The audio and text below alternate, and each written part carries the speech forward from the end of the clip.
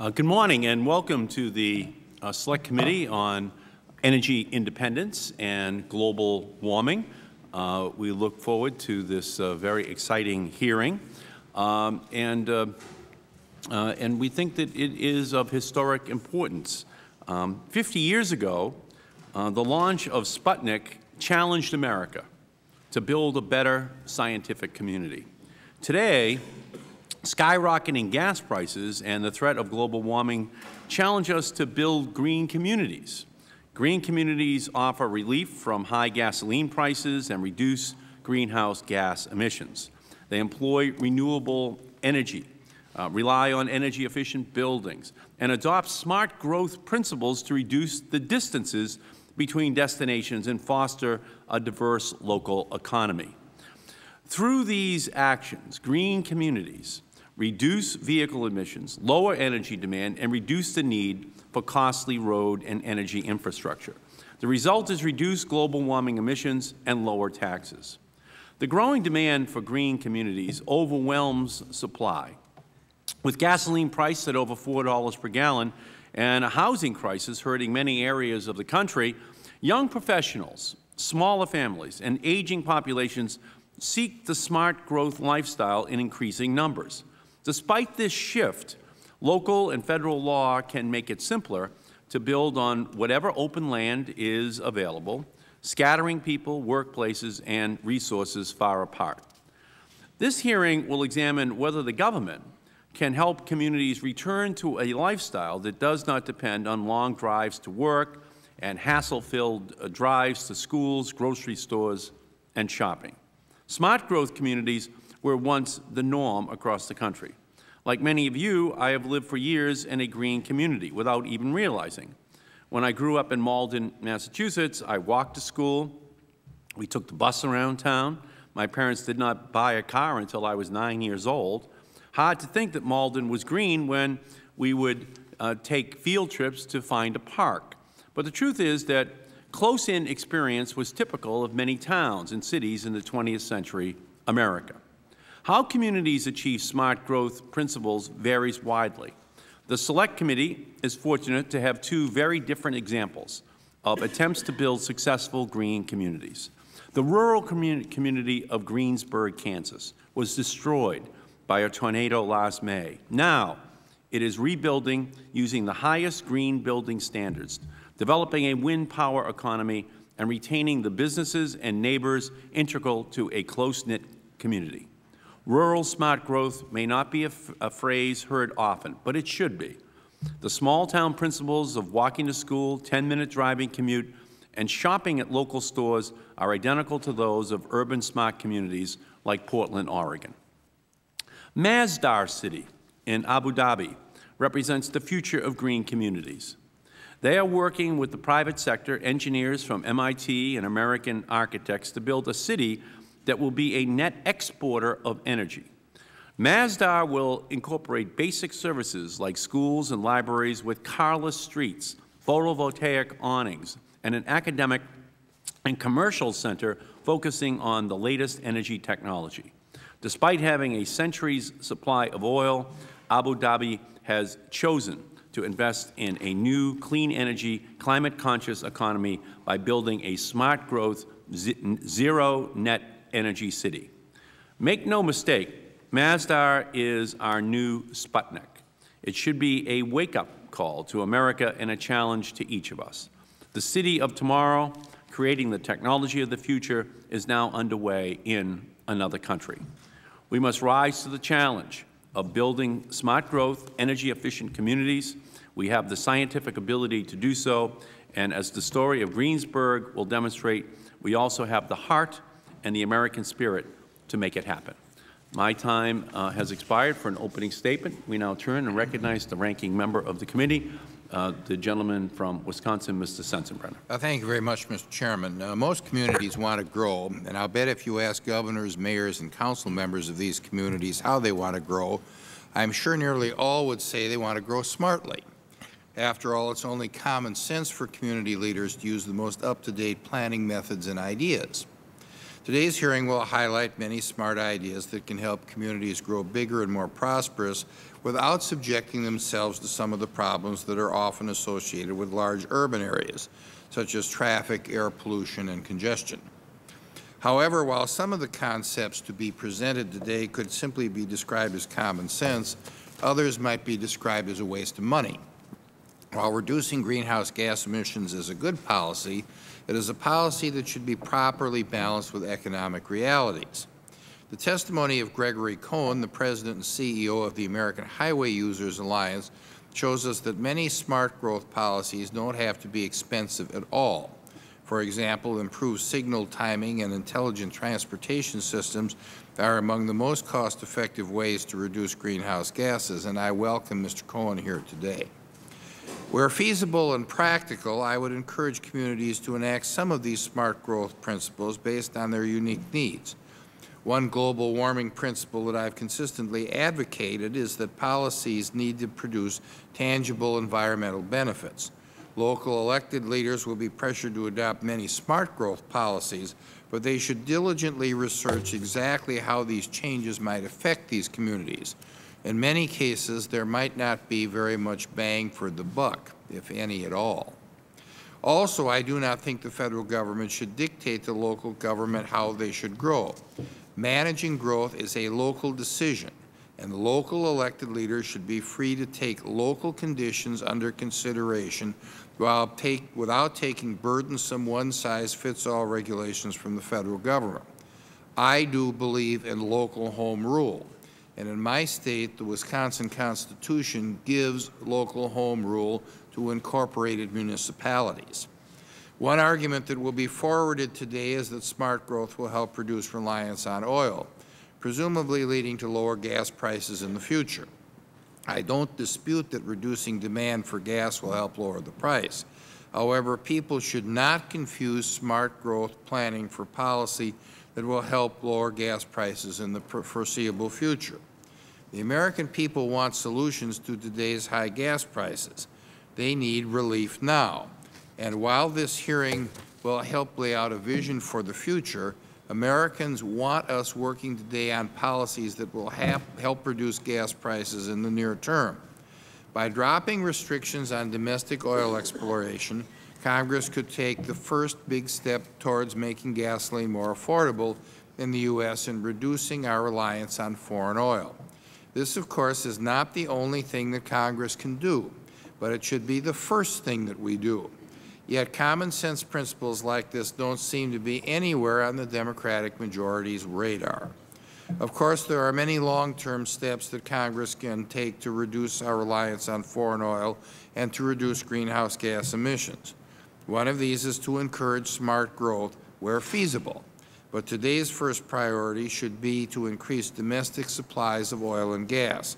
And I would hope that the Speaker and the majority start focusing the House on this important priority. I thank the gentleman and yield back the balance of my time.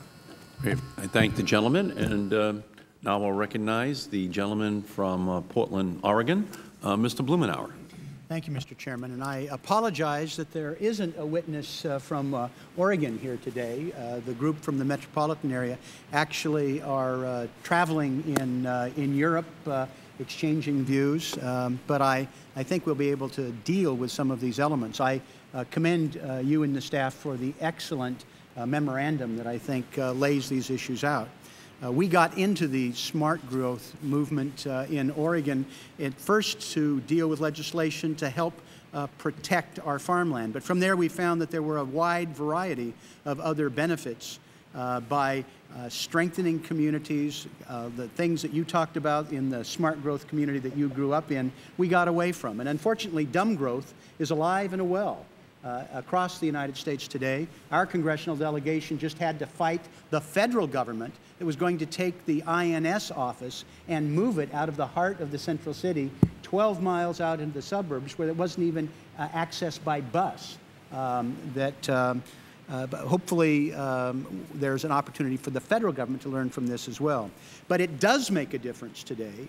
Our local residents are 10 times more likely to bicycle to work than the national average.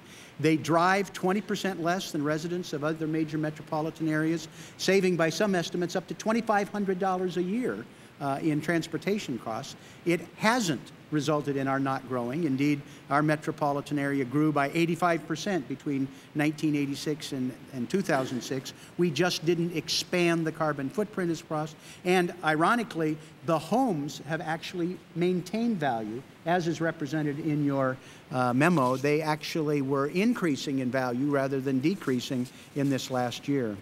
This is important business. And while I agree with my good friend that we don't want a one-size-fits-all federal prescription, the fact is that the federal government, through its tax policies, transportation policies, and its stupid infrastructure decisions with some of its own facilities, has a profound effect on this. And for us to get it right with transportation, with energy, with tax, can help set a framework that will make a huge difference. And last but not least, the federal government itself should lead by example as the largest manager of infrastructure in the world, the largest consumer of energy, and the largest landlord and property owner. I appreciate having this hearing, and I do apologize that the Oregonians are off proselytizing in other parts of the world, but Mr. Walden and I will try and step into the gap. The gentleman's time has expired, and the Chair recognizes the gentleman from Oregon, Mr. Walden, for an opening statement. Thank you very much, Mr. Chairman. And I think Oregon has been a real leader, both in terms of laying out a plan for best uses of its great resources, and certainly in the urban areas for dealing with growth in a thoughtful way, although not altogether without controversy from time to time, as my colleague from Portland can tell us. But clearly in those areas, having mass transit that works, being on the innovative side of the transportation equation has made a lot of sense. And I've, in the legislature and elsewhere, supported a lot of those transportation initiatives, because you have to be able to move people in a congested area in an efficient way, and that makes sense. Now, I represent a district that's 70,000 square miles. I got counties where there's one person for every 9 miles of power line. You know, we have a problem making sure that Walmart moms and diesel driving truck dads can get access to fuel they can afford. And while we need to do these things that help in the urban areas and need to foster renewable energy resources, and my district's home to a lot of wind energy, enormous geothermal energy potential, great solar potential. We're working on a project there. I haven't seen too many diesel trucks being powered by windmills, at least not yet. Maybe we'll get to a plug-in hybrid version that'll work down the road, and I hope we do. But right now, we need to access our own natural resources like every other industrialized country in the world, and that's why I've supported lifting the ban on outer continental shelf drilling.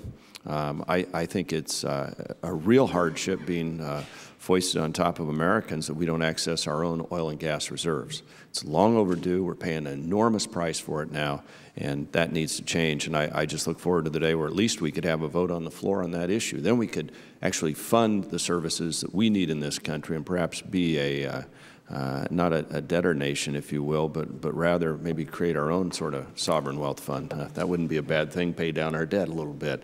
So, Mr. Chairman, I look forward to the topic today. I think that's going to be real good to hear about, and we've got other issues we need to attend to as well. Thank you. Thank you. The gentleman's time has expired. The Chair recognizes the gentleman from Missouri, Mr. Cleaver. Thank you, Mr. Chairman, and I think this is a critically important hearing. As the former mayor of Missouri's largest city, I and other mayors have bragged over the years about the fact that Kansas City, Missouri is a city of 322 square miles. We bragged that you could place the entire city of St. Louis inside our city limits 3 times, or San Francisco 30 times. We have more circumferential highway miles per capita than any city in the nation. We bragged about it. The truth of the matter is that's one of the worst things that's going on in our community, continuing to expand the city. It hurts the taxpayers, because when we provide tax increment financing for a project in the suburbs, and when we do some kind of tax abatement for a major development, we're actually causing the use of utilities to rise, because it's the further out that people move from the generators, the more costly and the more waste. And we don't have a major transportation system. We have no light rail. We have buses.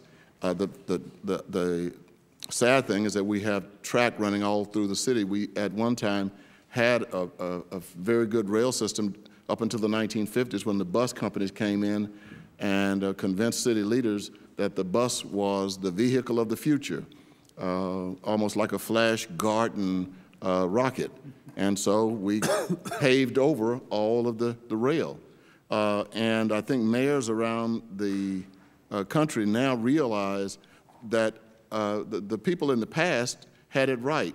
There was a time when if you lived in the central city, which was also surrounded by walls, you were, of course, a big-time resident. If you lived in the suburbs outside the walls, you were not only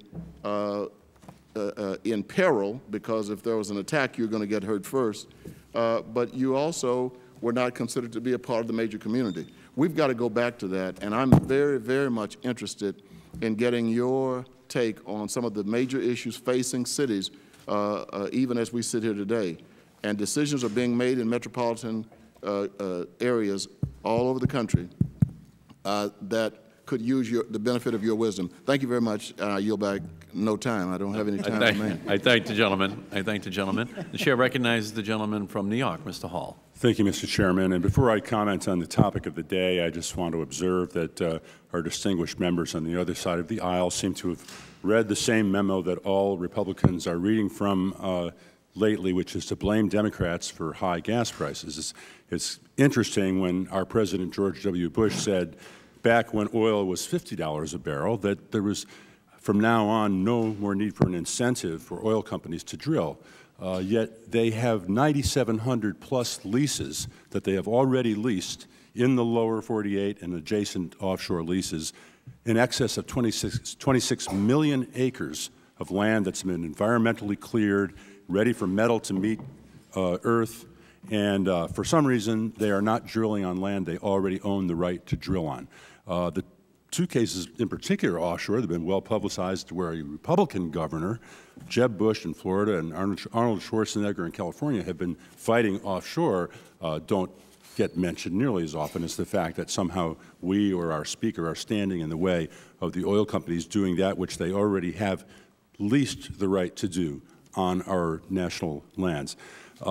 Today's hearing, however, on smart growth speaks to what I would believe is one of the fundamental keys in our ability to confront climate change. I know for a fact that most of the commuters that I know in the 19th District of New York would love to be doing things other than watching their life go by 3 car lengths at a time in gridlock traffic. The way we live takes a toll on our environment, degrades our public health and the quality of life. And the good news is that, contrary to widely held perceptions, we can usher in a smarter, more sustainable future without forcing people to make radical decisions or extreme changes in their daily lives. And I yield back, Mr. Chairman. Great. Gentleman's time has expired. The Chair recognizes the gentlelady from California, Ms. Solis. Thank you, Mr. Chairman, and I'll try to be brief. I'm kind of losing my voice here from congestion and pollution in the air. But I want to thank the Chairman for having this meeting and for inviting our panelists here today. You know, in California, in the San Gabriel Valley, where I live and reside, there are some innovative smart growth projects going on. And in some cases, the federal government has been helpful. In some cases, they haven't.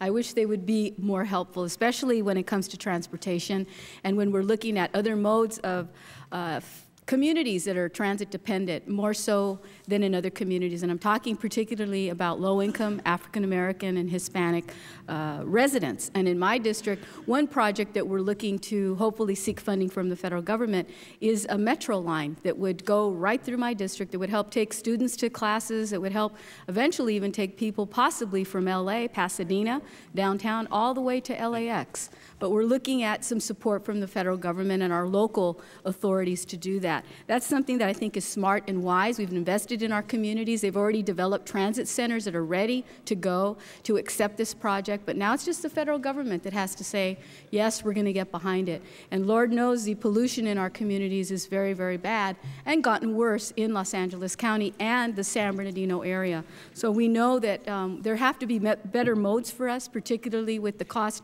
of gasoline now in my district about $4.69 a gallon. I filled up a quarter of my tank, $25 for 4 gallons. And I thought, it doesn't hurt me, but it does hurt a lot of the residents that I represent who only make minimum wage in the eastern San Gabriel Valley. So I would just say that we need to have new remedies, new ideas, and we have to get people to use other modes of transportation, whether it is bikes, whether it's skateboards or whatever. We've got to do something to make it more user-friendly for people to use different modes of transportation. And I yield back the balance of my time. Great. And we thank the gentlelady. And all time for opening statements from the Select Committee members has been completed. And now we're going to turn to our very distinguished panel. And our first witness, David Goldberg, who is the Director of Communications of Smart Growth America. Prior to joining Smart Growth America, Mr. Goldberg was a Loeb Fellow at Harvard University and a journalist covering issues for the Atlantic Constitution. We welcome you, sir. Whenever you're ready, please begin. Thanks very much. Am I audible? Can you hear me? Okay, great. Thank you, Mr. Chairman, Mr. Sensenbrenner, and members of the committee. Thank you all for holding such an important hearing on such a critical set of interrelated issues, and for inviting us to testify on the opportunity to harness the profound changes we see happening in the marketplace right now, and to the benefit of energy independence, climate stability, and America's prosperity. With your indulgence, I'll summarize my written testimony, which I respectfully submit for the record. It will be included in the record. Our nation today faces a number of very difficult challenges, and the committee has taken on 2 of the greatest challenges: overdependence on high-priced oil and climate change. But Smart Growth America comes today with encouraging news. We can significantly reduce our nation's dependence on oil and shrink our carbon footprint while helping Americans avoid high gas prices and the time they spend in traffic, merely by meeting the growing demand for conveniently located homes in walkable neighborhoods and by serving those neighborhoods with good public transit. Even better news, we don't have to wait for someone to invent green neighborhoods. We have the know-how right now to build them, and we have since the dawn of civilization. It is a low-cost or no-cost solution to oil dependence and climate change that comes with multiple benefits for our pocketbooks, for our environment, for our quality of life. Communities and private sector developers across the country have rediscovered this approach to building in recent years, creating neighborhoods and towns according to 10 principles, and town plans according to 10 principles that have come to be labeled as smart growth. I won't read the whole list here. You can see it in my written testimony. The label itself, smart growth, is not important. The goal is what's important, and that is to help people find homes and communities where they can accomplish more while driving less, meaning they can spend less and they can emit less greenhouse gas.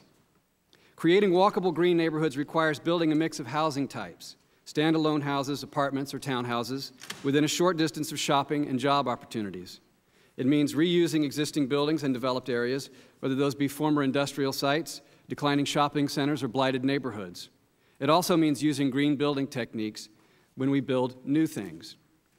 It means providing multiple ways to get around, public transit, in addition to complete streets that serve cars, walking, and biking.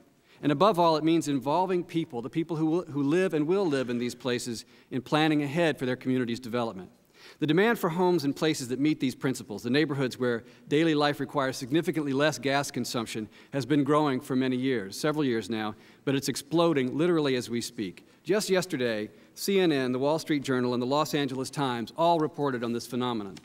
CNN reported, you can find it on their website, that, quote, while the foreclosure epidemic has left communities across the United States overrun with unoccupied houses and overgrown grass, underneath the chaos, another trend is quietly emerging that over the next several decades could change the face of suburban American life as we know it. The story notes that 40% of home seekers say they want to live in walkable urban neighborhoods. A consumer survey that we, Smart Growth America, did with the National Association of Realtors a couple of years ago found that 6 in 10 prospective buyers are looking for close-knit neighborhoods close to work.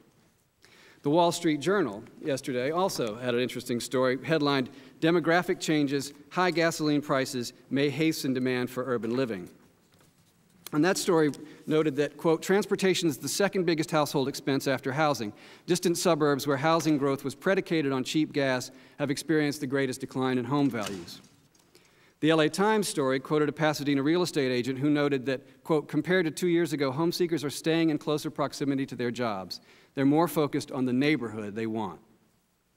Unless one concludes this is only a big city phenomenon, Maine's leading newspaper a couple of days ago had a front-page story headlined, "Mainers begin making life changes that could slow urban sprawl to a crawl." And this is in Maine, which is not exactly a heavily urbanized state.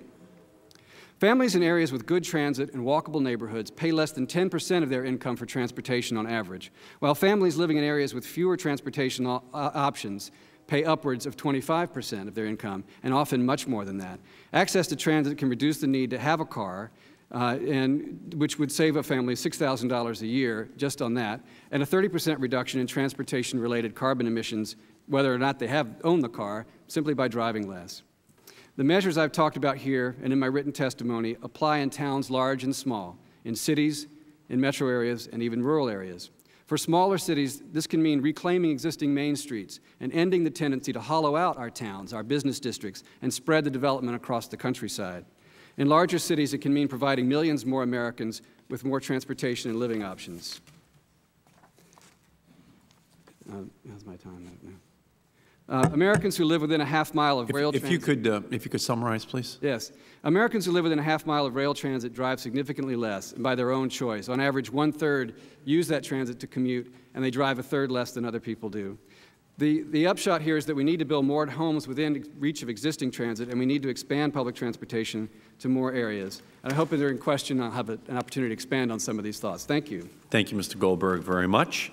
Our second witness is Steve Winkleman, who is the Transportation Director of the Center for Clean Air Policy. Mr. Winkleman, along with Mr. Goldberg, is an author of the book Growing Cooler, a recent and comprehensive report on smart growth and global warming. We welcome you, sir. Whenever you're ready, please begin.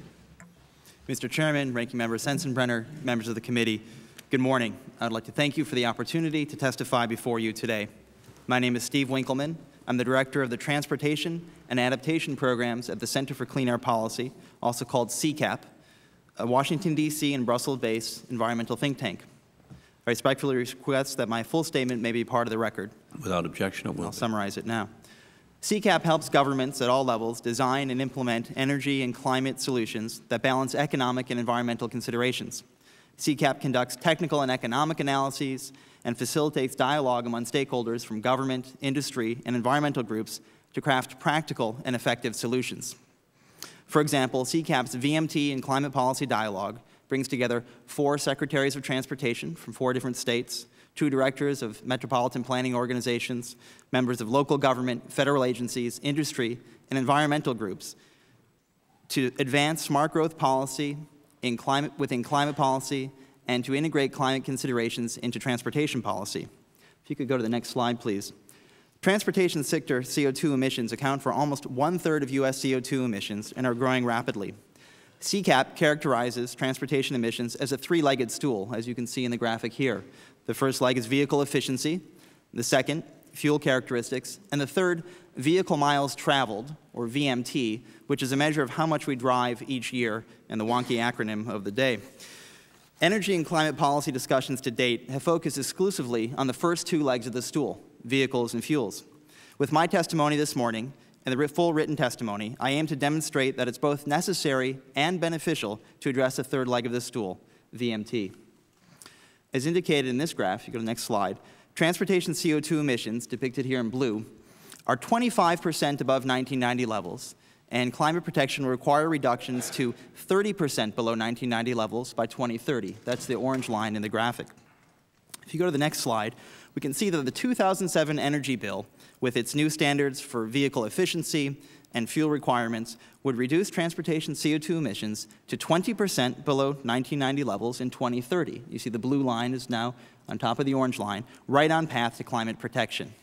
However, if you go to the next slide, and watch the red line, the U.S. Department of Energy forecasts a 50% increase in driving, bringing CO2 emissions back up to current levels and wiping out the benefits from the energy bill. Climate protection will clearly require reductions on all three legs of the stool. We cannot afford to ignore VMT. I'm a co-author of the book Growing Cooler, The Evidence on Urban Development and Climate Change, in which we review the empirical evidence on the relationships between land use, development patterns, and travel activity. We find that people drive fewer miles in places where things are closer together and where they have more travel options, such as walking and transit. In my written testimony, I provide some examples from places with successful and promising policies for slowing VMT growth. The Sacramento region is especially compelling because they have calculated that smart growth policies can reduce infrastructure costs by $9 billion by 2050 and reduce consumer fuel expenditures by more than $600 million per year.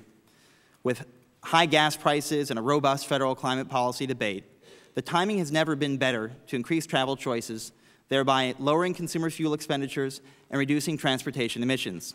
CCAP has therefore developed a policy proposal for a federal incentive program that requires state and local governments to develop goals to slow VMT growth and greenhouse gas emissions.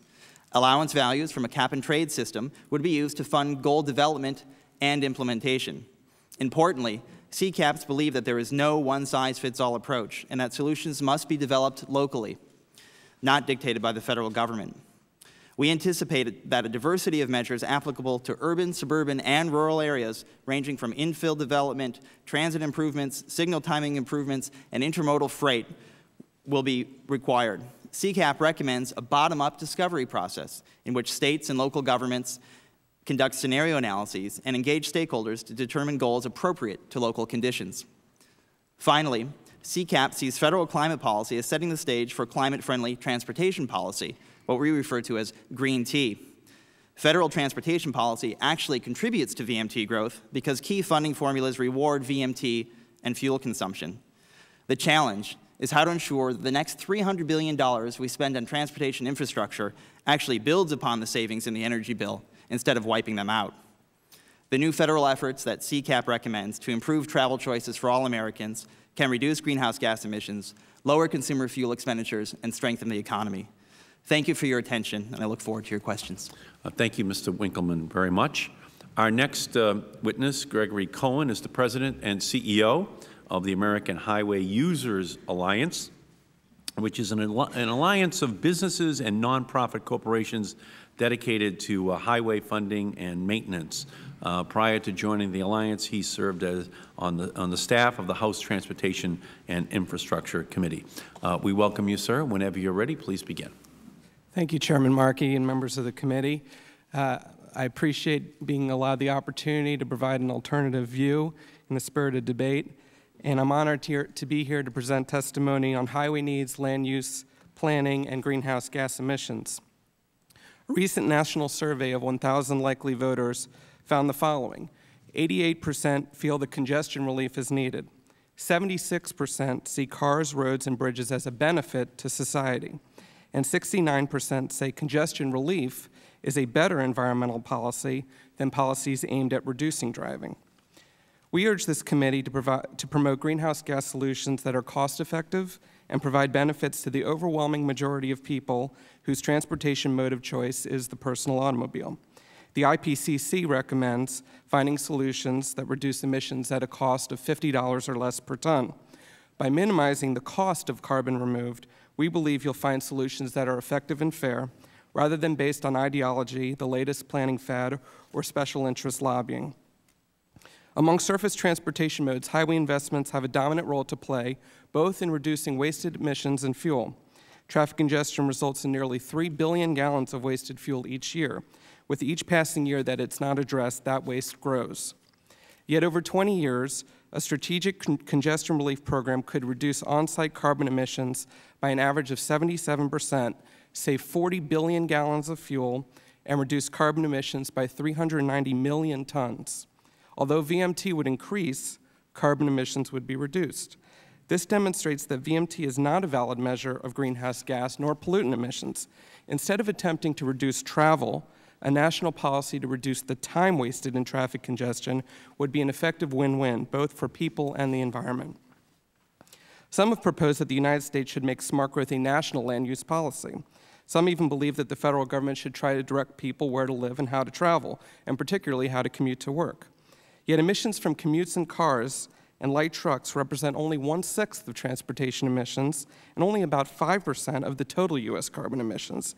Even a tripling of commuter transit, and I don't mean to speak against transit, but even a tripling of commuter transit would only reduce those emissions by a fraction of percent.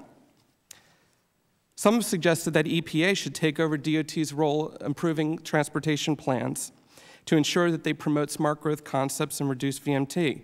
But such a plan would stop federally funded highway projects that already have been delayed in many cases by a decade or more and create serious problems to freight mobility, deficient bridges, aging pavements, snarling congestion, and most importantly, safety improvements. In fact, some travel reduction ideas actually increase road congestion and wasted emissions. For example, smart growth advocates have found that doubling an area's density would reduce per capita VMT by 20%. Thus, twice as many people would drive 80% as much. Clearly, the result is more traffic, more congestion, increased travel time, and even some serious unintended consequences. EMS response times would slow, trucking logistics would be more unreliable, and road rage would increase. But there are solutions that are more promising. Along with congestion relief, the great opportunity for mobile source emission reductions relies on fuel and vehicles technology. Even if VMT could be reduced dramatically, would it still be necessary in a future of low or zero emission vehicles? With the new national CAFE standards and new congressionally authorized tax incentives, these technological solutions would allow for increased mobility and all of the economic and quality of life benefits that travel brings. Recent research suggests that hybrid vehicles will soon yield lower greenhouse gas emissions per passenger than transit. These new technologies are another win-win for people and the environment. When the House pursues greenhouse gas legislation, we ask that highway programs are treated fairly. After all, it will be highway users paying the increased fuel costs associated with a carbon tax, a cap-and-trade program, or a fuel tax. One idea is that a carbon or fuel tax paid by highway users at the pump be deposited in the Highway Trust Fund and used for projects, regardless of mode, that reduce carbon emissions cost-effectively. Like a tax, a cap-and-trade proposal would also increase fuel costs paid by highway users, and some have suggested that cap-and-trade credits only be used for transit, bike pass, and VMT reduction projects. We're not aware of any data analysis that justifies this massive diversion of motorist money. It appears to be simply a giveaway to special interests. Reality, rather than rhetoric, should be the basis for policy. In conclusion, we're ready to help reduce carbon emissions. We look forward to supporting congressional action to reduce traffic congestion and invest in fuel and vehicle technology. But we implore this committee to fully consider and reject the unintended negative consequences of a nationally mandated land use or VMT reduction scheme.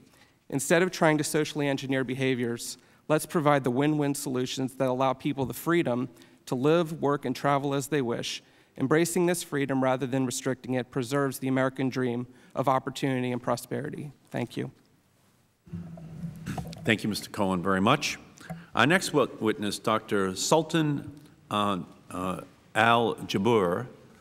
is the CEO of the Masdar Initiative in Abu Dhabi of the United Arab Emirates. We thank you, sir. We thank you for coming that long distance to testify before the Select Committee today. Welcome. Chairman Markey, Ranking Member Sensenbrenner, and members of the committee, thank you for giving me the opportunity to testify on such an important issue. Sustainable development is essential to the United Arab Emirates and to Abu Dhabi in particular. It is integral to my company and personally important to me. Today's hearing helps illustrate our belief that aggressively addressing these fundamental issues can help bring communities together, even those as diverse as Abu Dhabi and Greensburg, Kansas. Let me begin with a brief overview. In April 2006, the government of Abu Dhabi launched the Masdar Initiative to establish a new economic development program that is entirely dedicated to sustainable energy. Masdar is a multifaceted undertaking to address future energy-related issues. The government of Abu Dhabi has committed $15 billion to the Masdar Initiative, and we are leveraging additional funds through partnerships and private sector. Masdar includes investments in current technologies, new solar manufacturing plants, renewable energy infrastructure, and carbon management projects. We are creating a one-of-a-kind research institute in Abu Dhabi and developing Masdar City, the world's first carbon-neutral zero-waste city. Given the subject of the hearing, I want to focus on Masdar City, which is really the centerpiece of the entire program. Imagine a city built in the desert that will house 50,000 people, technology companies, a research institute, R&D facilities, light manufacturing plants, stores, schools, and libraries, all powered by renewable energy. There will be no cars. People will move around on personal rapid transit, light rail, segways, and bikes. A net of photovoltaic collectors will create shade along narrow streets. Green spaces will be fed with purified, recycled water. We expect the city will be the blueprint for cities of the future. We will do this by completely re-engineering the way modern cities are built and use energy. In planning the city, we did not look at the cost of energy per kilowatt hour. Instead, we looked at the cost per square meter. Integrated design is a core element of our planning. It will help reduce energy and water demand to unprecedented levels. Specifically, Masdar City will require only 200 megawatts of power instead of the 800 megawatts normally required by a conventional city of the same size. Desalinated water consumptions will drop from 20,000 cubic meters per day to only 8,000. And through intensive reuse and recycling, we will eliminate the need for millions of square meters of landfill. Masdar City will be more than just an efficient, environmentally friendly space. It will be a platform for long-term innovation. Residents of the city will be part of a community that includes global leaders in business, academia, and finance who can collaborate on a common goal. When I travel, the most frequent question I get asked is why? Why would a major oil-producing country proactively seek a key role in the alternative energy space? The answer is simple.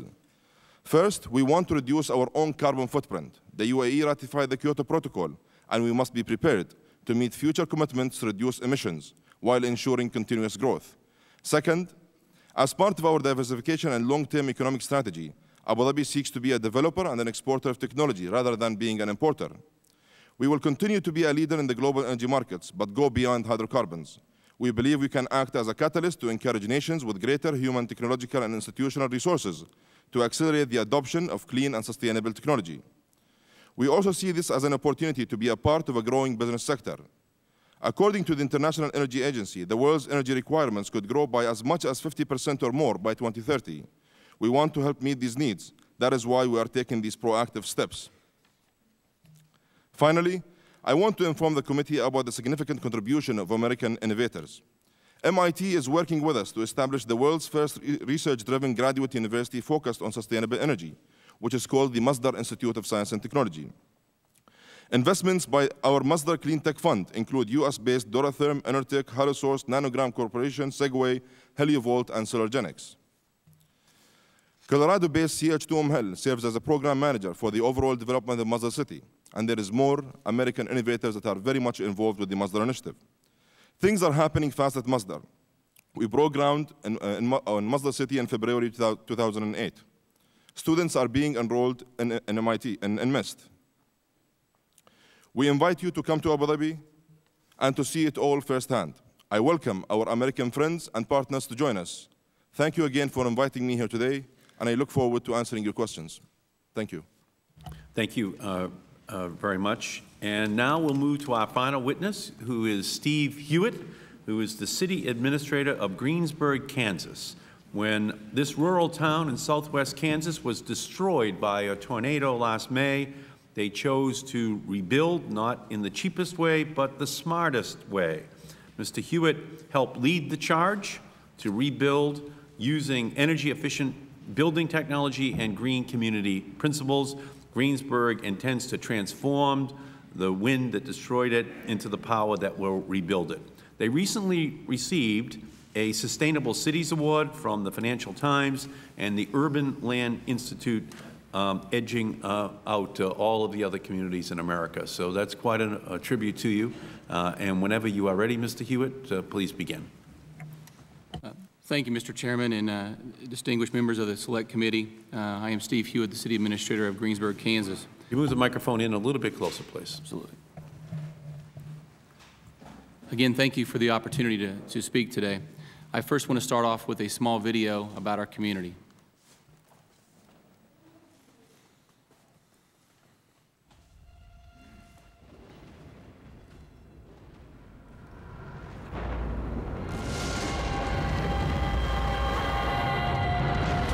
This is bad. This is really bad. Just pray, man. Just pray. You'll be all right. Hey, don't drop it. Massive damage. That's the only way I know how to describe it. When I drove into Greensburg, it was just sad. Just the devastation everywhere was horrible. I used to say, make yourself at home. But where is home? I don't know where it's at anymore. It'll come back. It will. It doesn't look like it right now with all the devastation, but it will.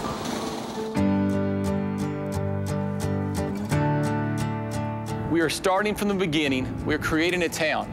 And to build it energy effectively and to rebuild it green. There's definitely a future here for my family, and I know I'll always come back here because, you know, this is my home. I know the spirit of Greensburg is still going to stay the same. I think that we owe our children the concepts of green design. Commence with the groundbreaking.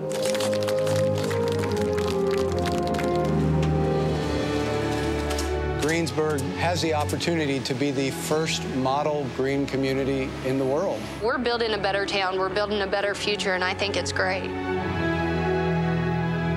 Although you drive through and you see the devastation, if you'll dream a little bit, we have an opportunity here to show the world what we can do as a country, what we can do as a state, as a community.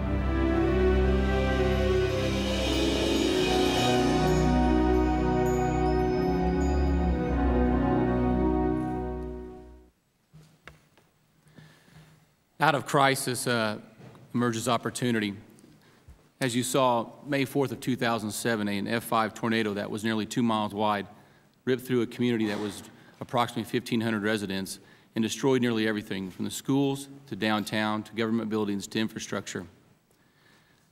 Before the storm, this community was a community trying to get by, a rural community in western Kansas, basically struggling to make sure it can live and survive every day. What has happened since May 4th of 2007 is an opportunity. Through detailed planning, we now have an opportunity to plan a new community.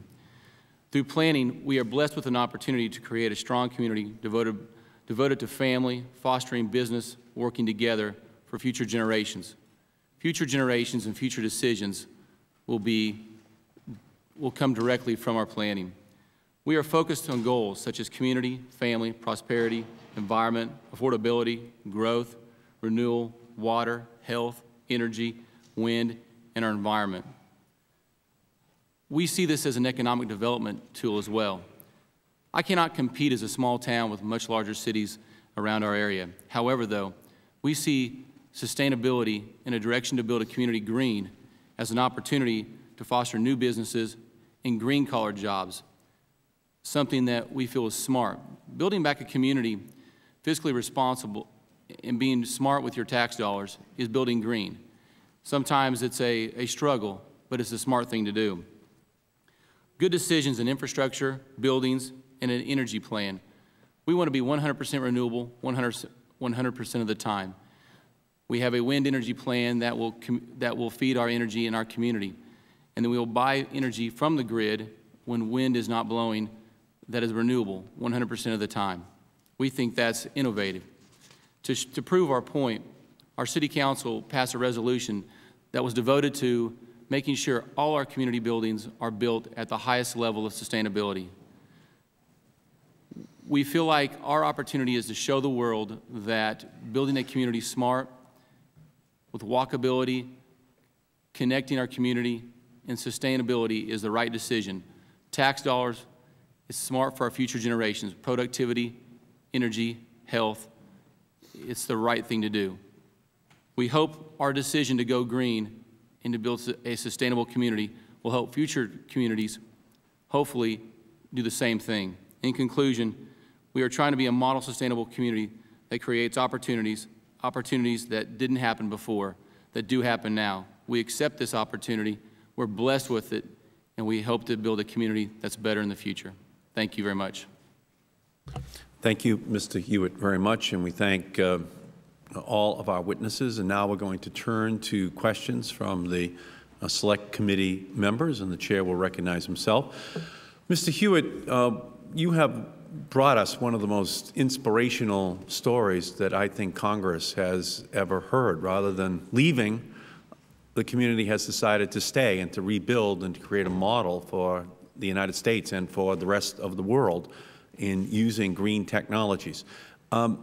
What is the role that the Federal Government is playing in your redevelopment of the community using these green principles?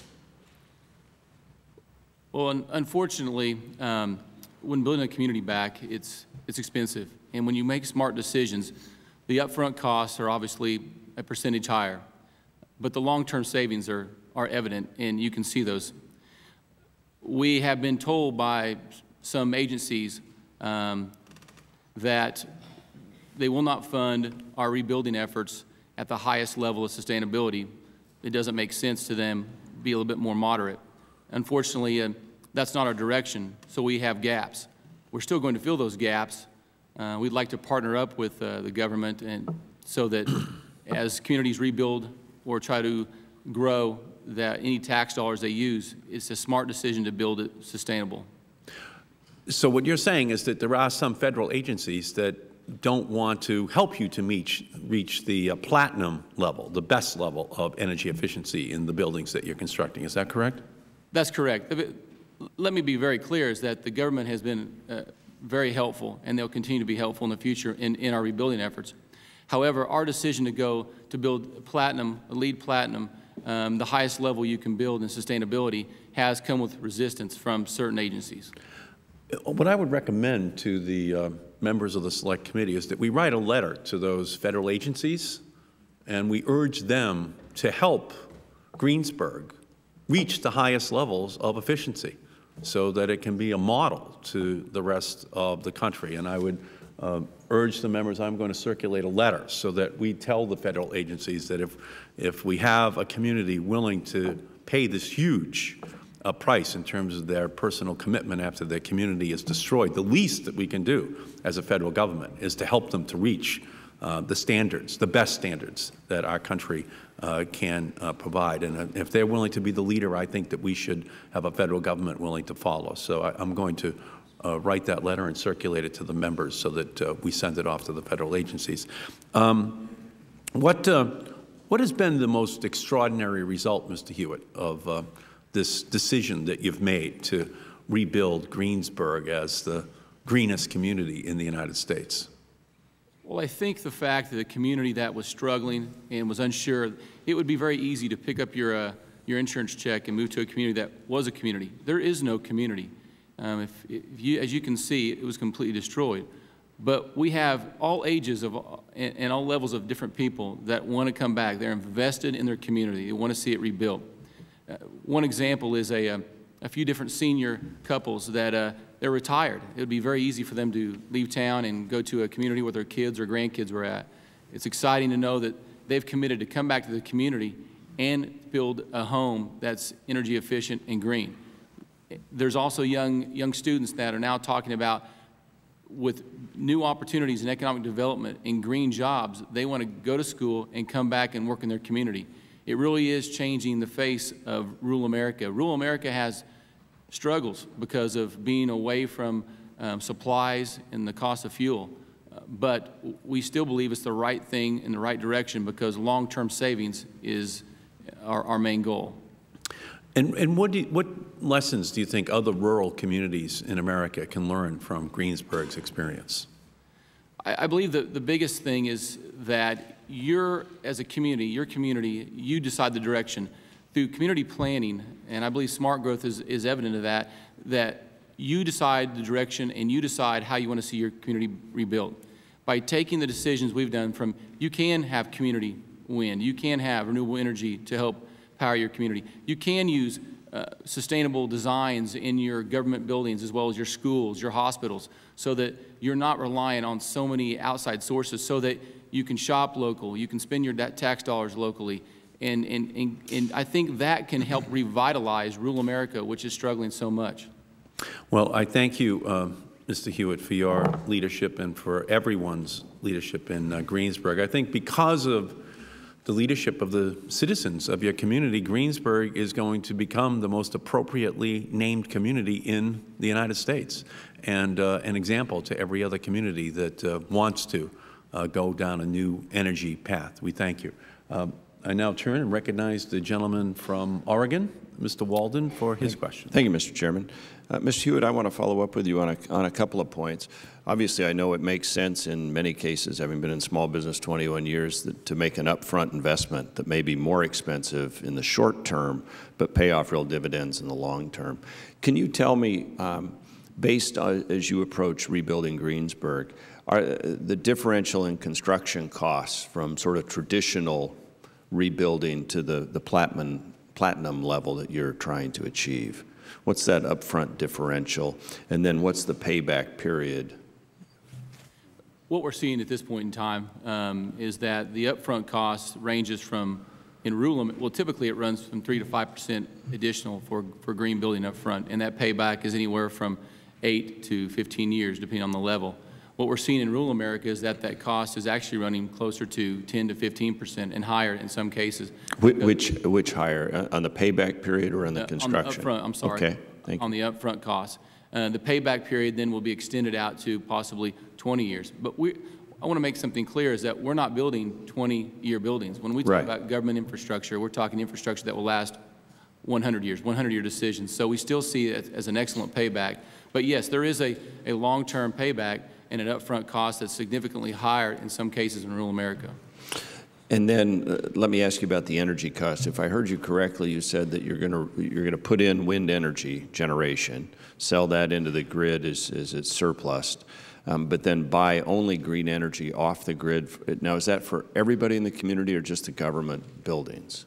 That is for everyone in the community. We own the electrical utility. I see. So as we produce our wind, sell it to the grid, then through a power agreement, purchase renewable energy back for all our citizens.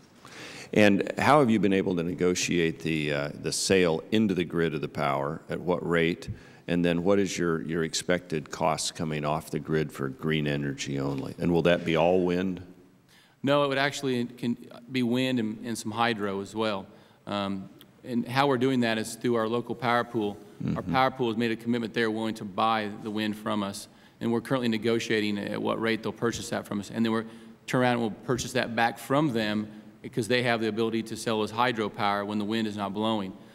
They want to increase their renewable portfolio as well as we do. So it's a partnership that continues, and we hope to wrap that up. But we feel very confident in our early negotiations that this is definitely a community wind project that can be replicated in other communities.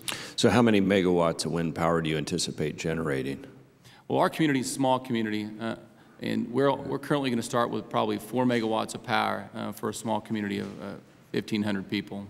And 4 megawatts will satisfy all the energy needs of your At this point community? in time, yes. And obviously, we hope to grow, but at this point, that will satisfy our needs. And that's the plate power production, not the firm load, right? That 4 megawatts would handle us at a peak load. Peak load. Our average load before the storm is closer to 3 megawatts, but to handle larger flux, we will have 4 megawatts. Okay.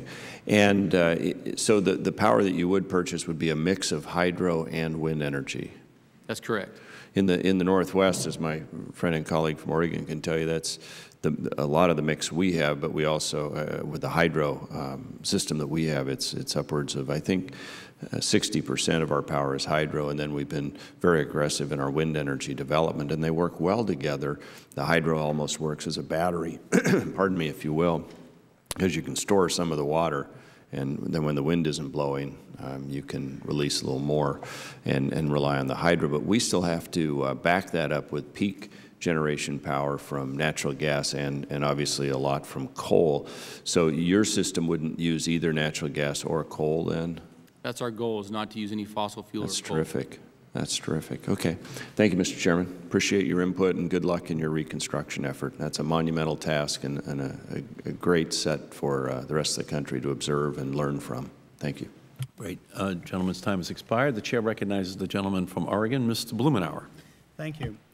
Mr. Hewitt, I just wonder what your calculations are going to look like when the evidence is that oil prices are going to continue to go up. There will be costs associated with carbon. No matter who's elected president, there is an effort to have a carbon-constrained economy. And we're looking at utility rates for gas and electricity. They're going up dramatically. I'm wondering what your calculations are going to look like. I would be willing to bet you a lunch that the payback period is actually going to get shorter, not longer, as technology is enhanced, as we're looking at models like Abu Dhabi. What we're looking at in our community with the green buildings, the premium that's attached to it, the payback periods appear to be getting shorter. And so I'm rooting for you to continue, and I deeply appreciate the Chairman's suggestion that we encourage the federal partners to get real about these opportunities, particularly because you've been sort of a showpiece. But I think that it is a profound policy adjustment that we ought to explore because natural disasters are escalating. We're seeing more of them here. The evidence from climate change is that the horror that was visited on your community is something that we're going to be seeing more, not less, even if we start turning this carbon ship around. So, Mr. Chairman, I think this is a policy adjustment that bears serious analysis, and I appreciate your bringing it forward, Mr. Hewitt. And I must say that I am impressed with the model of Abu Dhabi. We're having a number of people from Oregon that are traipsing over, being part of the team. Encourage the streetcar as part of your long-term formulation, and look forward to having a chance to accept one of the invitations we've been receiving to look at it on the ground. Mr. Chairman, I was somewhat perplexed by the testimony from Mr. Cohen, who's suggesting something that nobody's suggesting, that the United States government be some sort of mega zoning board, but instead start changing the incentives and the priorities, how we behave as a government. I have legislation that I'll circulate in draft form to each of the members of the committee that talks about a VMT land use strategy on the part of the federal government to get your feedback before it's introduced, because I think it's absolutely not anything that you're talking about, Mr. Cohen. And I don't know people that are making that argument that the federal government, well, it's not something that we've done in Portland, Oregon, as you're well aware. We've given people choices in Oregon, but the most effective trip is the trip not taken. And if we can enhance urban environments, if we can deal with the problems of small-town America, everybody's going to benefit. But I'll circulate that to you and each member of the committee and invite your feedback. But I wondered if I could just invite comment from Mr. Goldberg or Mr. Winkleman about the federal policies that you think ought to be adjusted to be able to promote that smarter growth. I mentioned the federal government and the sort of the goofiness of GSA and INS locating something miles from the central city. Do you have other thoughts about policies and adjustments that would reinforce what you're saying? Well, as I mentioned, I think one of the biggest opportunities is looking at the big pot of money that we will spend on transportation infrastructure. And the zeitgeist is really to look at system performance metrics. There have been a couple of national commissions looking at this set of issues. And so having greenhouse gas emission considerations be part of that, I think, is key. Also, if we're going to ask state and local governments to do something new, they need the proper tools, resources, and data and models to plan, implement, and measure. And so transportation spending is a key influencer of land use and therefore VMT. So that's a critical part of the solution. Yeah, certainly I appreciate Mr. Blumenauer's comments noting that no one has called for a federal mandate or federal dictate to the local government. We strongly believe in local home rule and in community empowerment and communities being able to make their own decisions about how they grow. We strongly encourage them to think ahead about that growth and not just let it happen to them. We would back up also to the post-World War II era when we came out of World War II and we adopted a whole lot of policies that basically put us on a path of car dependence, and we've been going along that route now for several decades, and we've now reached, as the headlines I was reading to you before demonstrate, we've reached a point where that is not working anymore, and the federal government now can back away from promoting some of those policies and begin to support the communities that are exploring ways. In fact, the federal government already has done some of that through the EPA's Smart Growth Division, supporting communities who are exploring innovative ways to accommodate their growth in ways that make their communities stronger and that preserve their existing assets. Thank you, Mr. Goldberg. I would just note, Mr. Chairman, in closing, that after World War II, FHA would not finance developments like the livable community that you grew up in. It was single-home detached housing, not mixed use, for instance. So we, in effect, our financing mechanism doomed people to a sprawling development pattern and the congestion that concerns Mr. Cohen's members. Thank you. Okay, gentleman's time has expired. The chair recognizes the gentleman from Missouri, Mr. Cleaver. Dr. Al-Jaber, thank you. I am intrigued about Masdar City. I've seen shots of it from the air on television, and it's one of the most amazing feats. We're going to have to, Congress will need to pass something to have the ninth wonder of the world. I'm going to introduce that bill on your behalf. It would appear to me that Greensburg, Kansas may be the only city in the nation that's moving toward what you're doing. I'm just curious about the vision of that city, and something you said in your statement, which was, I think, intriguing also, and that is that this will be a platform for long-term innovation, which means this is what's being done now is not the end of where you're going. Is there a vision of where you ultimately will go in terms of the development of Masdar City? I mean, has someone already envisioned 2030? We have a clear objective through the development of the Masdar City. One objective is to make renewables become grid parity as soon as we can. That is one clear objective we have. Another objective is by developing the Masdar City, we want the city to become a model that can be affordable, replicable, and transferable to other nations and other cities around the world. It will be a long-term investment, and it will be a platform for long-term innovation. What we are experiencing today is that the technologies that we are integrating in the Masdar City development are actually available, but they do not, with the current technologies that we have access to today in the market, do not actually achieve our objectives of making it today a zero-carbon emission city. But with the integration of all the technologies together, we will be able to achieve a carbon-neutral city. Now, our objective is to do, by implementing these technologies, by deploying these technologies at a large scale of a city like the Masdar City, is to make these technologies, once implemented, produce zero carbon emissions from day one. That is a long-term objective, but it is something that we're very much committed in developing. We have an ideological discussion anytime we talk about anything here in this country. You know, we don't want the government to get involved, and then there's the let's protect the businesses. Your country is rich in oil, and I'm wondering if the oil barons are fighting the concept, you know, saying that you know, the government is trying to tell people how to live and where to live and so forth. As a matter of fact, what we are finding is phenomenal positive response and support, as well as commitment from the senior leadership.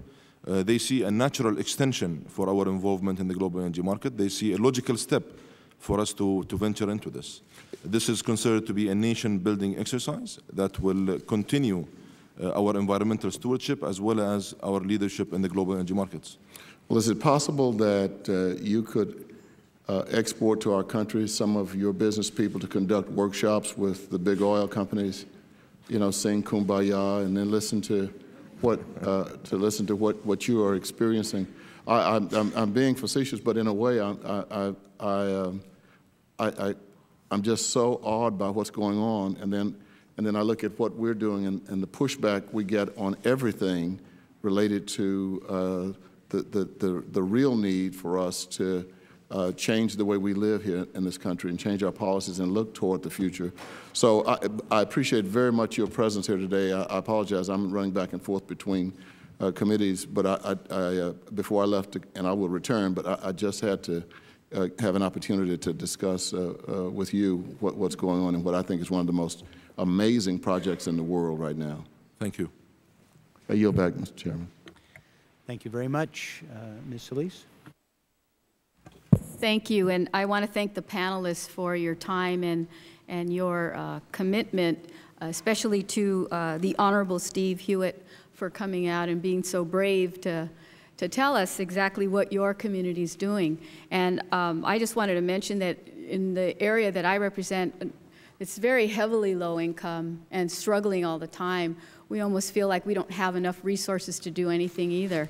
But a lot, I would say, I give credit to you, is political will, the courage that the residents have there, and you, in terms of foresight, to see something like that happen, that renewable energy really be a part of the community. And I've run up against some of our local schools who are now passing bonds, using that money to restructure and restore old school buildings, but are somehow not able to utilize the highest quality renewable technology to make their schools green. So we do have a problem with a lot of our agencies, as well as some of our state and local agencies that are not also flexible in terms of allowing for people to hit that gold standard. And I know that that's going to be a challenge for us, and you've already been asked how the federal government might be able to help, and I'm more than happy to help do that as well. And I'm very intrigued by your thought about creating green-collar jobs. You know, last year the President signed into law in December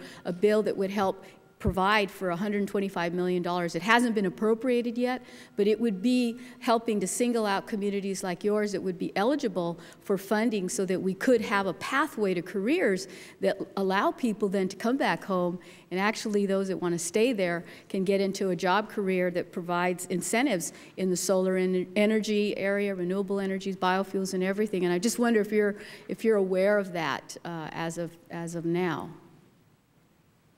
You are, good. Your mic isn't on. I wasn't aware of that exact bill, but I will we'll definitely be looking into that. And we're looking for incentives to bring in the biofuels and the renewable products that can be manufactured in our community. Thank you very much. Right, thank you. And to Mr. Cohen, I didn't hear anything about some other models that have been used by the federal government. One, as of late, that is trying to be imposed upon LA County and parts of San Bernardino is this whole issue of congestion pricing. I just want to get your thoughts, if you have any idea about if that's one of the ways that we should be going to try to change behavior and convert our HOV lanes to toll lanes. Your mic isn't on. Thank you. My view is that we should not price existing lanes that have been paid for with taxpayer dollars, but that we should consider tolling and pricing for new capacity. And if you have an underutilized HOV lane, then perhaps it might be a better use of space to make it a hot lane and allow HOV riders to ride free and others to pay a toll as long as you keep the road moving.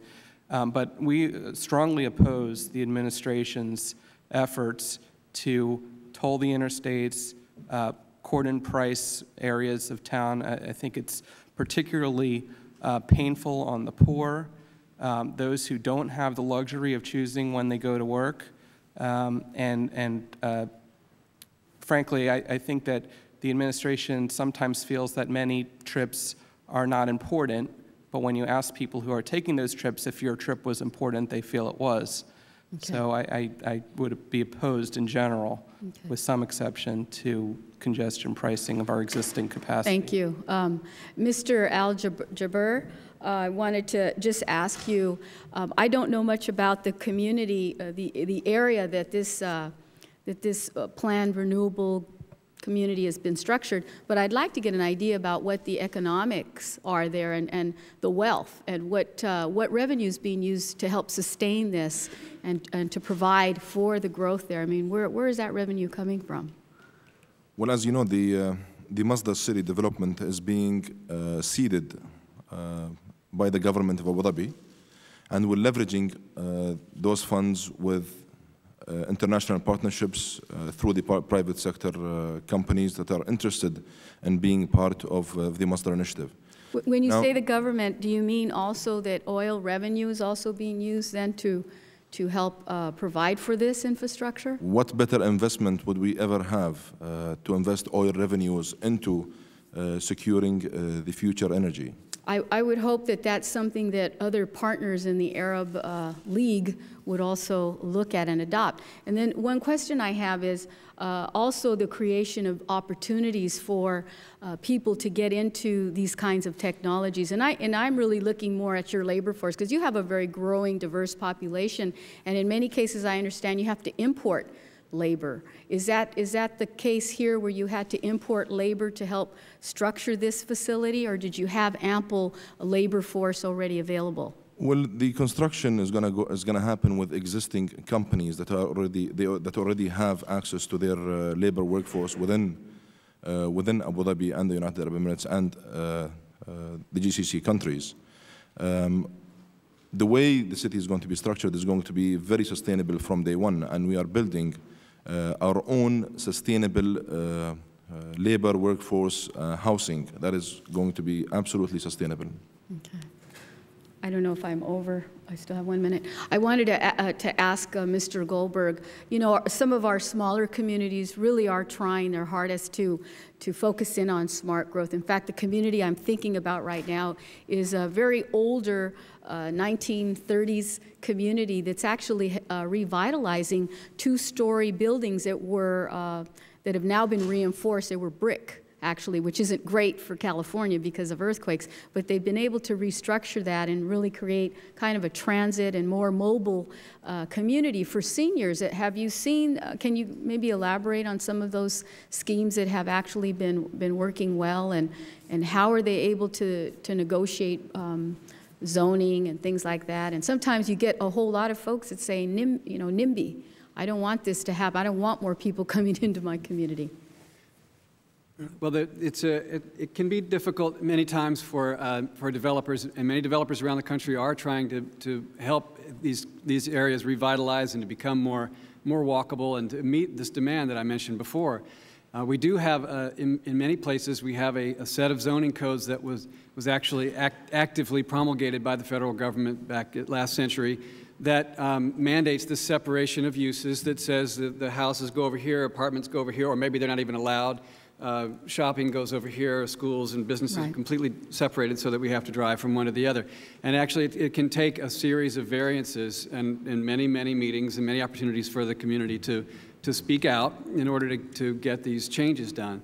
What has worked very well in many communities is to think ahead and to say, the denser development, the walkable neighborhoods, they go here, and here's how we want them to look. And over here, if it's a single-family neighborhood that we don't want to change, it stays that way. Mm-hmm. So then developers know where to go, and you make it easier for them to do what you consider to be the right thing. And the icing on the cake is if you also happen to have the transit investment there that makes it really work for people. Right. Thank you. We're going to conclude.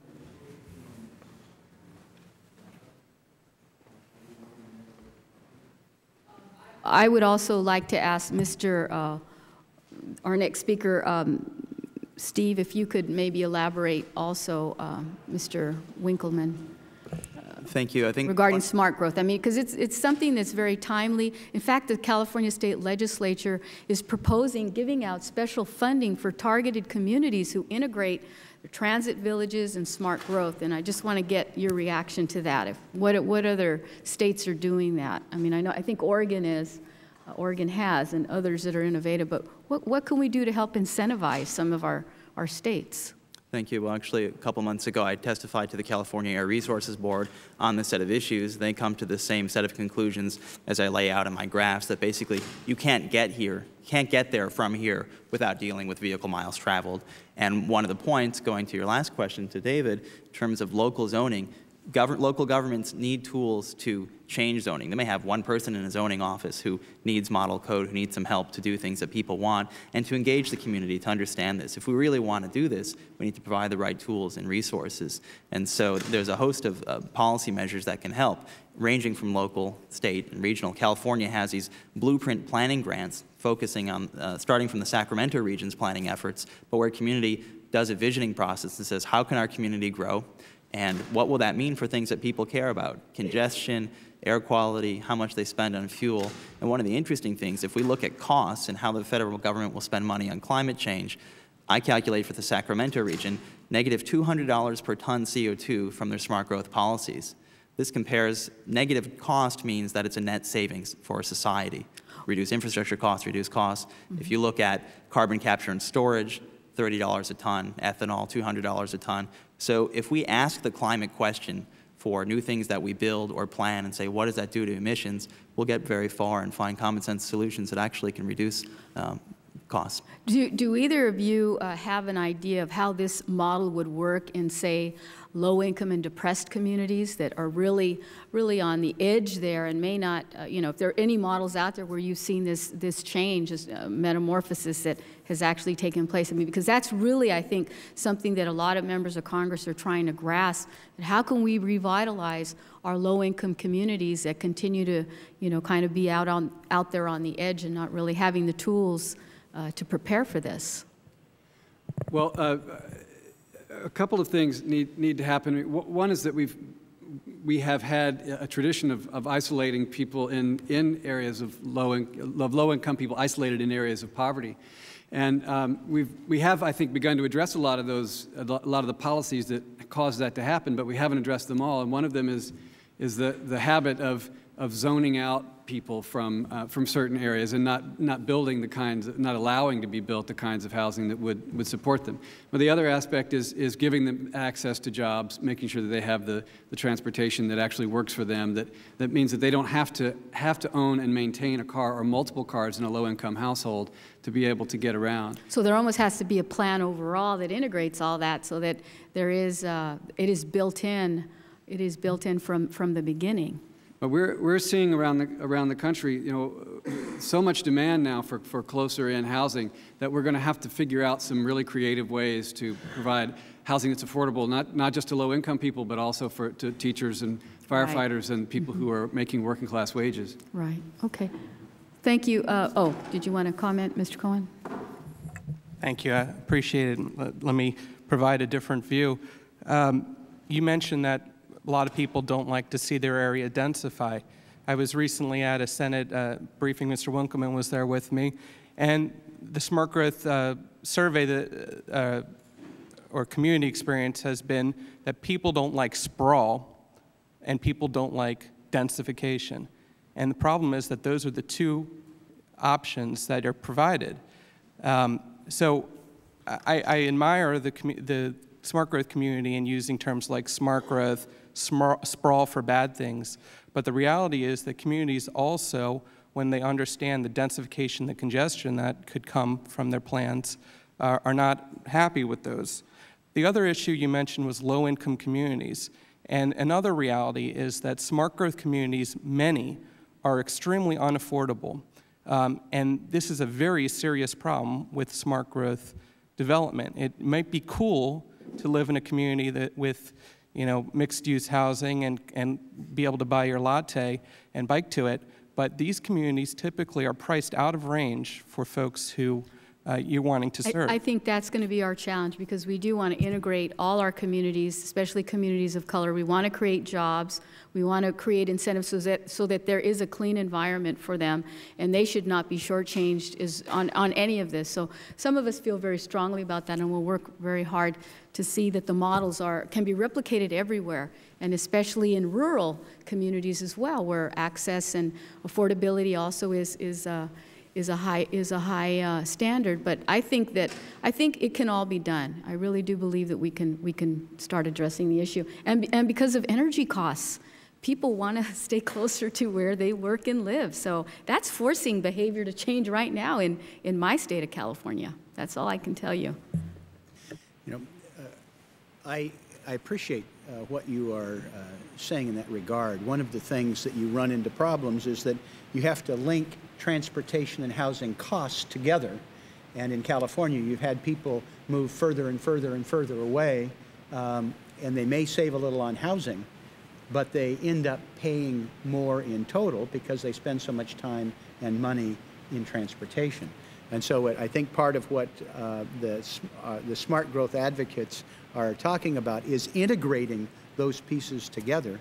And if we actually have communities that are well-planned and integrated, it actually can end up reducing total costs for people. I was listening to Mr. Cohen's comment. I've had the same experience where in these big planning meetings, you find people are opposed to only two things, sprawl and density. But I also find that when you, in the planning like you have in Abu Dhabi, or you're talking about doing in Greensburg, when it's put together in a way that is reasonable, people love it. Notwithstanding Mr. Cohen's concerns, in our community, the most valuable real estate is those areas that have regained their historic population levels. Most communities, in yours and mine, actually have far fewer people than they had a generation ago. What we've got is 2 or 3 times more cars, so that people have the congestion on the roads, they have the traffic, they're concerned. It's not the people, it's the cars. And the real estate market suggests that those are, in fact, the most valuable areas. If you're done, I'm going to go to just the last couple of questions to the panel before we adjourn, because I do think that it is important for us to think about this comprehensively in ways that we give people choices. We haven't talked about the demographic shock wave that is about to hit our communities. We quote in our survey here Dr. Chris Nelson, who has some other fascinating research that talks about how our households, some of us grew up in the Leave It to Beaver era where half the families had children. We're going into an era by 2030 when there will be more single-person households than families with children. And the impact that that's going to have is one that I think is worthy of our consideration. I would like to invite our panelists to move away from the transportation side of the equation when we're dealing with smart growth. I appreciated the experience in Abu Dhabi. You're talking about being a net producer of energy and reduce or recycle the water. We're finding in communities across the country just as much concern about the rise in gas prices is the utility costs. The line loss for electric power extension, the costs for water, gas transmission are all going up. I'm curious if there are observations, we can just go down the row here, of our witnesses about the impacts that we're going to have with saving land, because if we don't start having more compact development in this country, we're going to take another 68 million acres that'll give us a developed footprint in this country about the size of Texas if we don't change things. And I wonder if we can start with our smart growth advocates and go down and conclude with the Greensburg notion of what you're doing with the footprint and land utilization, if you wouldn't mind. Footprint, water, and energy. I think one thing that we're going to find is that we really don't have the luxury of developing 80% of our commercial area as parking. anymore, that surface parking, that land, taking the land for that particular use, it's terrible for the watershed. It exacerbates urban heat islands, and it's a big waste. And in fact, I think we're going to see that recycling parking lots, redeveloping these old shopping centers into places that are actually inhabitable villages is going to be one of the big solutions that we'll find. And just if we just go out on the orange line and look at Arlington, they were able, with advanced planning, to get the community together and support what would happen around those transit stations out there and leave the single-family neighborhoods alone. And they got development that they wanted, where they wanted it, and they were able to keep the other places the way they wanted them. And with the result that there is significantly less traffic than anybody thought there would be, because they're managing the parking very well, and that in just 7% of the land area, they're receiving about a third or more of their tax revenues. So this can be a win on several different levels. Thank you. Thank you. I commend the organization of this panel, because when you talk about smart growth, what gets built are buildings. And if we look at the climate change issue, we talk about mitigation, reducing emissions, and then adaptation. How do you start to increase your resilience to the impacts? And when we look at green buildings, those issues really come together. You have the efficiency savings from transportation, building energy use, building water use savings, and then when you integrate green roofs, building materials, you can start to mitigate the impacts of urban heat islands. And so it's really looking at how these issues come together to make us more resilient to the impacts of climate change. And CCAP runs an Urban Leaders Adaptation Initiative working with communities around the country to find where are those overlaps between energy and greenhouse gas emission reductions and measures that strengthen communities' impacts to the resilience to the impacts of climate change, whether it's the flooding we're seeing in the Midwest now or the fires in California. Great, thank you. All of these things are nice things. They all cost money. The reality is we have to look at them on a cost per carbon reduced basis. If that's the goal, if the goal is to maximize the amount of carbon we can reduce with the dollars we have, then we can do a lot of these things. So I think that's a really important thing, to focus on not the things that are cool, but the things that we're getting the most bang for our buck. And some of these ideas probably fit in within these IPCC's recommended estimate of $50 per cost, $50 per ton removed. So I think if we focus on those things, we can do a lot. I don't agree, respectfully, that we have a land shortage in the country or that we should ration land. And while I don't have my statistics with me, I would be happy to provide for the record information on land available in this country. But I think we might just disagree and respectfully at that. Well, I would welcome that. It's not a shortage of land. It's going back to your criterion about effective development in terms of the cost and consequences for the utility lines, for the pollution, for the congestion, for taking away other infrastructure investments for the movement of freight. So I welcome your assessment of land, but it is things that that have environmental and real-life consequences to continue paving. So if you'd put them both together, I would appreciate it. Doctor? I'm sorry. As far as we're concerned, we're very much aligned with your thoughts. But let us go back to Abu Dhabi as an example. A couple of years ago, Abu Dhabi announced the launch of the new Abu Dhabi 2030 urban plan, and it is simply an urban framework structure that will implement new criteria for the new developments in Abu Dhabi. Now, in order for Abu Dhabi to continue its planned growth, and in order for Abu Dhabi to continue meeting its energy requirements, we have no way of doing it except by us being able to be more energy efficient and conserve energy and develop cities that are more compact. Let's go back in time. 200 years ago, when we had no access to oil, no access to the wealth we have access to today, our grandparents, how did they live? They lived very, very efficiently.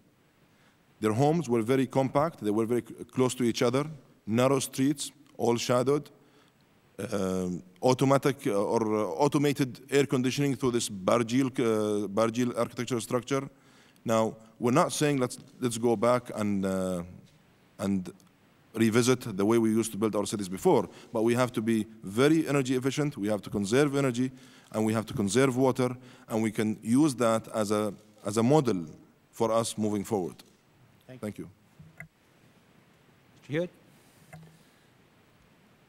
When we went through our comprehensive master plan, which is very important, planning in a comprehensive way is the right thing to do. We talked about land use. Land use is very important.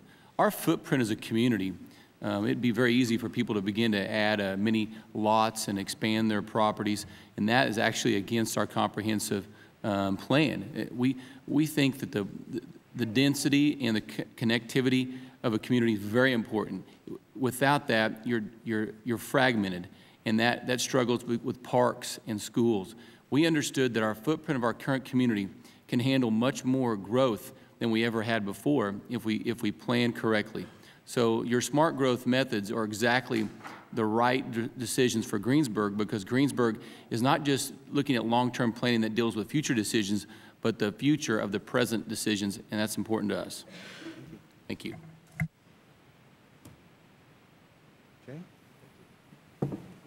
Mr. Hewitt, we've been working for years to try to get Congress and America to move in the direction that your community has. And we as a country don't have the luxury of a tornado. We don't have this sort of life-altering event. We just have this slow, long-term collapse of the climatic system of the Earth to deal with. We don't have this, I hate to think of a tornado as a cleansing thing because you had such disaster, but it apparently did give you a chance to change the direction of your community. Can you just give us any thoughts that we can share with our colleagues about what insights this whole experience gave you in your community that you might not have had but for that disaster? It's sometimes hard to believe that an opportunity can come from such a devastating event. However, though, in our decisions, we understand that the world is watching us, and the decisions we're making as a community hopefully can be replicated. So that's one of the biggest issues we have battled is that what happens to communities that don't have devastation, that are just surviving but want to thrive and revitalize their community. One of the things we see is education. In green building and sustainability, you have to educate, which is a struggle in rural America, especially in rural Kansas, is educating contractors, suppliers, engineers, architects, that you have to step outside the box of your normal routine and think about educating and connecting people and collaborating together so that the growth and sustainability rebuild of our community can be replicated in a community that says, okay, we're going to build the new city hall. We have the tax dollars saved up from all these years. How do we do it in our budget? Where can we find the information about it? How can we do things? From all infrastructure to schools to hospitals. We're hoping that what we're doing in rural America in Kansas right now can be one step forward in an education process so that communities can revitalize themselves without a disaster happening. So I know a home builder in my community, it's actually my oldest son. If he wants to come do volunteer work to learn how to do some green building in his community, can he do that? Absolutely. We would love to bring anybody out to learn from our mistakes, from our successes, from our growing experiences, that hopefully the builders, like I said, builders, contractors, suppliers, architects can hopefully take something back to their community and see that this is a good thing for them. Are you receiving any sort of additional federal assistance because of this green commitment that you've made? No. We're actually we have larger gaps because we're going this direction, and we've been told by some agencies that they will not fund the level of sustainability that we want to go towards. So given your extraordinary commitment, wouldn't it make some sense for the U.S. to look at this as a test case and have a little federal help for you along this way?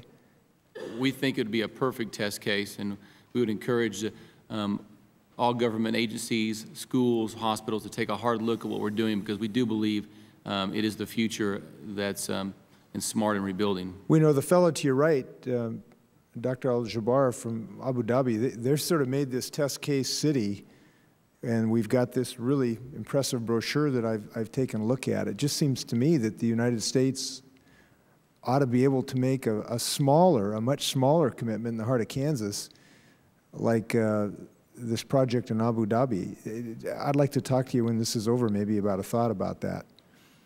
Absolutely. Thank you. Yeah. Dr. Jaber, this is kind of interesting. Your presence here is timely. We have a debate in this country right now. Some think that our answer to our energy woes is just drill more. You just drill more holes, you just drill more oil and gas wells, and that'll solve the problem. We have this debate right now in Congress about that. Why hasn't Abu Dhabi, sitting where it is, made that decision? Why have you decided to go a different route? Abu Dhabi is looking at it from a different perspective. In order for the world to be able to meet its energy requirements, we believe in a basket of solutions. Hydrocarbons will play a role, but renewables is also going to be able to play a very important role. We're very much supporters of the world looking at it from a different angle now. It's no longer one or the other. It is a basket of solutions, and it's a portfolio of energy sources. Thank you. Appreciate it. I'll echo your comments in our next speech. Thank you very much. The chair would forgive me. I want to ask Mr. Cohen, I want to brag because Mr. Blumenauer is too humble about his hometown of Portland. Portland became, I think, the first major city to reduce its vehicle miles per person driven in America's history, and I think that happened in 2007. And they did it through a combination of good planning, which includes some very nice density, public transportation, and just a very coordinated approach to try to reduce vehicle miles driven per person. Did they do anything wrong? I think that, respectfully, that they did for a number of reasons. One is that they created a growth boundary around the town that increased the price of land. And even though carbon per capita was reduced, as I mentioned in my testimony, congestion greatly increased, because when you double density and you reduce per capita VMT by, say, 20%, you're still increasing congestion. So I think that's a concern, and that also increases the cost of living.